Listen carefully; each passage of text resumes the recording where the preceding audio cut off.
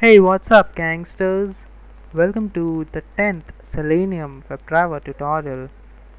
In this tutorial, we will be looking into how we can use Eclipse IDE to create Java programs and execute them. So basically, if you guys have never worked with Eclipse IDE and have never created Java programs and executed them, don't get disappointed. I will ensure that whatever concepts are explained in this particular tutorial series, I will be making it as simple as possible for you guys to understand. So basically just stick to this particular tutorial series, and in the end I hope you will be able to understand whatever concepts I am going to explain in the upcoming tutorials. So basically let's get started with creating a simple Java program.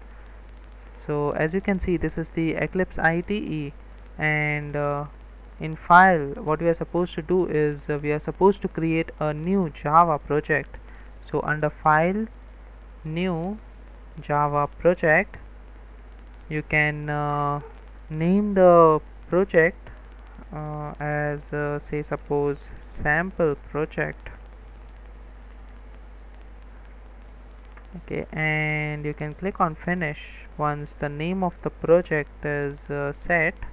So under this project you have a few things such as source, that is src folder. Over here all your Java programs will reside in this particular folder.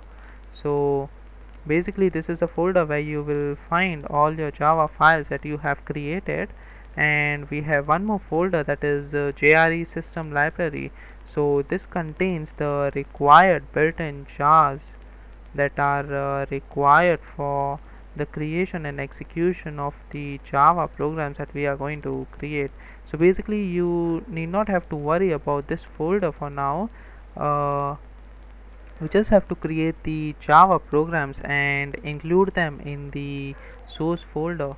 So basically you can just right click the source folder,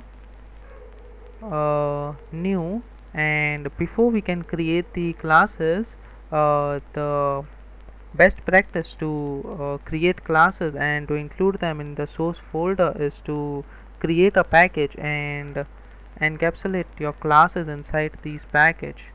So basically we create a new class and it should be within a package, which is a best practice in writing Java classes. So basically we name our package like something like com.example. Okay, and finish. So basically this is the package that we have created, and we can have multiple number of packages under which we will have different Java classes. So to keep it very simple, I have created just one package under our source folder, and you can right click this package.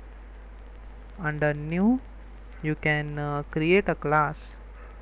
Now a Java class follows a set of rules, and one of the rules is the name of the Java class starts with the capital letter. So it's a best practice to start a Java class using a capital letter and start the name of the package using a small letter.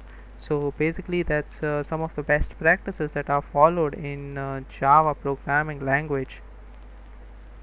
So we can quickly create our sample class.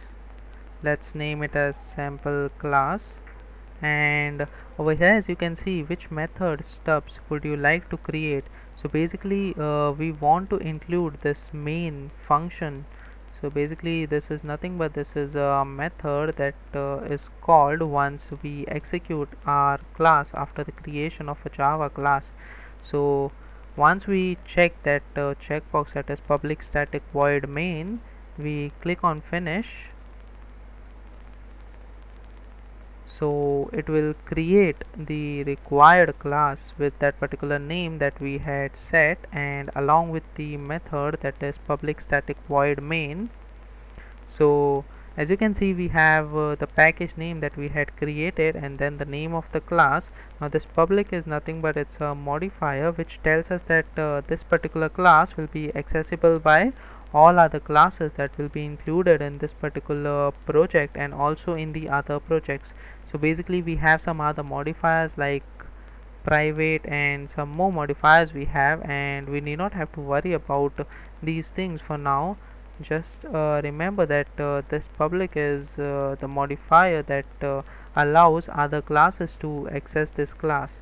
Again, in the method we have the modifier public static void main, so you need not have to worry much about what are these things for now, but you just have to remember that this is the main function, that is you can say a method which will be called once we execute this particular class.